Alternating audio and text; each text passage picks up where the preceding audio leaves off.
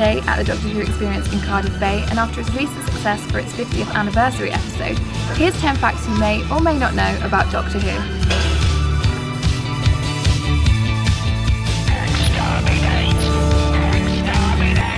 Terry Nation, the creator of the Daleks, based the terrifying pepper pot-shaped aliens on the Nazis. Don't blink. Don't even blink. Blink and you're dead. What's the time, Weeping Angels? The Weeping Angels are based on the children's game What's the Time, Mr. Wolf? This from the man in the bow tie. Bow ties are cool.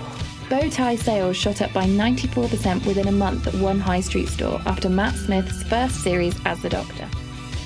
Would you like a jelly baby? Would you care for a jelly baby? Tom Baker's iconic long scarf was created by accident when a knitter working for the show's costume designer accidentally used all the balls of wool provided instead of picking just one for a normal size scarf.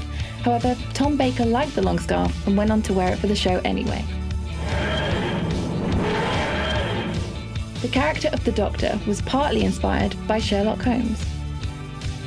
I don't want to go. The Doctor's regeneration was based on a bad acid trip.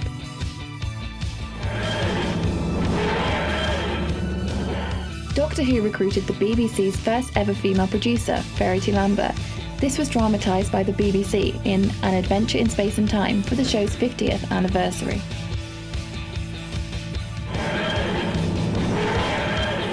The words TARDIS and Dalek became so familiar to British audiences that they were added to the Oxford English Dictionary.